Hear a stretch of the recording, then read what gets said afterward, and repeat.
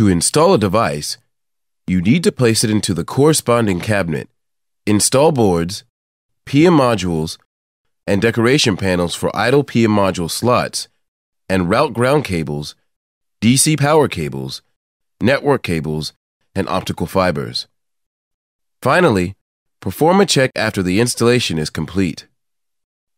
Before device installation, properly install the cabinet that meets the relevant requirements. You are advised to use the Huawei standard cabinet N40E-X8A. In this example, the device is installed in an N40E-X8A cabinet. Note that the side that is closest to the cable holes on the top of the N40E-X8A cabinet is the rear of the cabinet. Follow the instructions on the packing case to unpack the device and check the device appearance.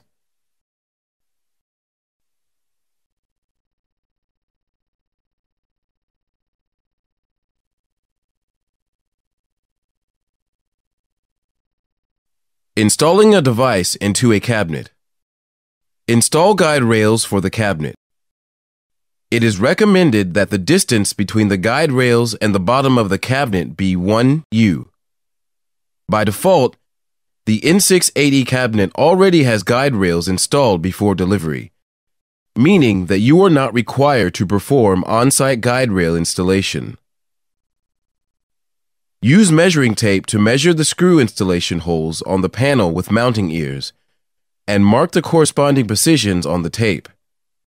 According to the marks, you can determine the installation position of floating nuts on the mounting bars residing on the front side of the cabinet. Use a floating nut installation tool or a flathead screwdriver to install floating nuts on the mounting bars.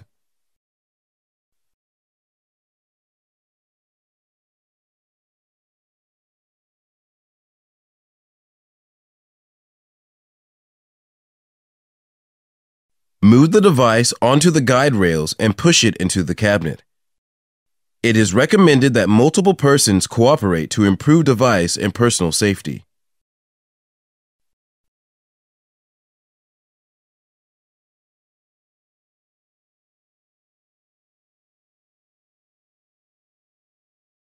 Use M6 panel screws to secure the device.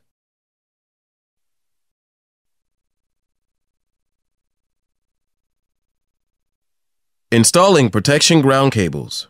Route one ground cable along the cable ladder. Connect one end of the cable to the terminal at the top of the cabinet and the other end to the ground bar of the equipment room. Then, install the other cable. Connect one end of the cable to the chassis and the other end to the ground terminal of the cabinet or the ground bar of the equipment room. Attach permanent labels 20 millimeters away from both ends of each ground cable. Installing power cables. Attach temporary labels to both ends of each power cable and route the power cables along the cable ladder to the device. Do not install power cables when the device is powered on.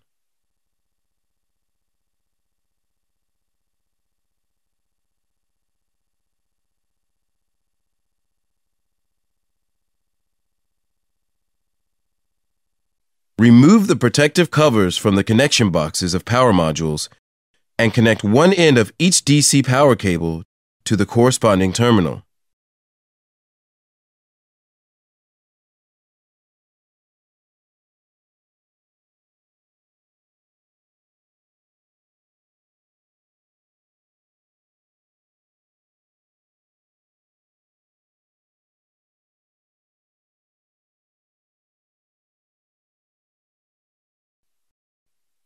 After connecting power cables, reinstall the protective covers. Connect the other end to the PDF. Use cable ties to bundle cables every 150 millimeters upwards from the bottom and fasten the cables to the cable tray. Attach permanent labels 20 millimeters away from both ends of each power cable.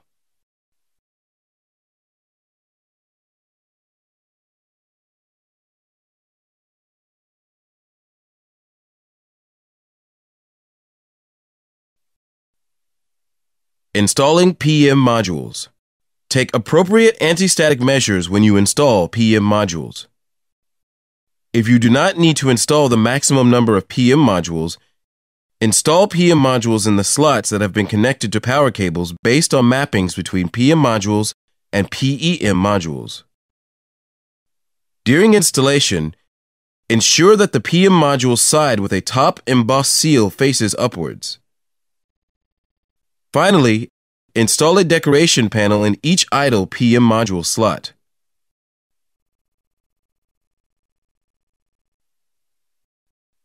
Installing boards. Take appropriate anti-static measures when you install boards. For example, wear ESD gloves or ESD wrist straps and ensure that the wrist strap is properly grounded. Open the packing case and take out the board. If you install the board by yourself, place the board on the working bench before unpacking the board. The board must be placed on an anti-static bench. You can use the anti-static foam in the packing case as the bench. The board weighs about 10 kilograms. Exercise caution when moving the board and prevent the board from falling. It is recommended that 2 persons cooperate to unpack and take out the board. Do not place the board connector upside down on the floor after taking out the board. You are advised to grasp the panel with one hand and hold the bottom with the other hand, or grasp both sides of the board while carrying. When grasping both sides of the board, keep your hands out of the PCB to prevent damaging the components on it. We need to perform a simple check on the board before installing it. Especially, check whether the board connector is in good condition. Next, let's start board installation. First, remove the filler panel from the installation slot. Insert the board gently into the chassis along the guide rails. Pay attention to the cable tray so that it does not damage the side components of the board. Use the 2 ejector levers on the board to secure the board until the ejector levers are parallel with the board panel. Finally, use a Phillips screwdriver to tighten the 2 captive screws. Installing network cables. Attach labels to both ends of each network cable. Route the network cables along the cable trough of the device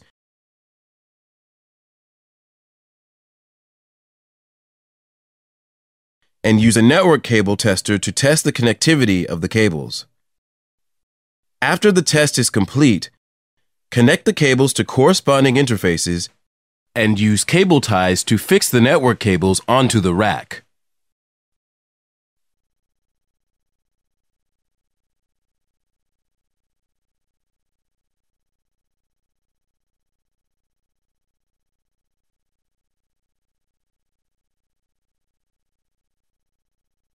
Installing optical fibers. Install the matching optical modules before you install optical fibers. Take appropriate anti-static measures during installation. To prevent contamination, cover spare optical interfaces using dust-proof caps. Attach labels to both ends of each optical fiber.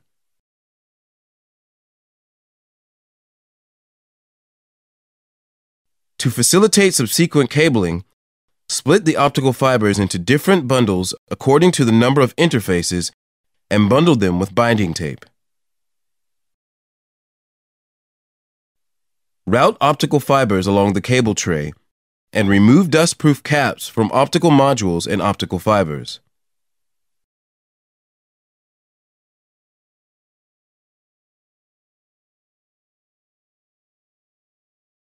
Then, connect the optical fibers to corresponding optical modules according to relevant label information.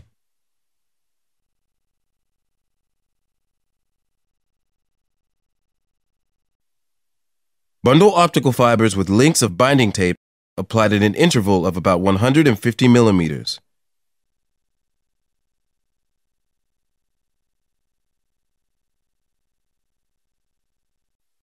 Use cable ties to secure the optical fibers to the cable tray. Connect the other end of each optical fiber to an ODF.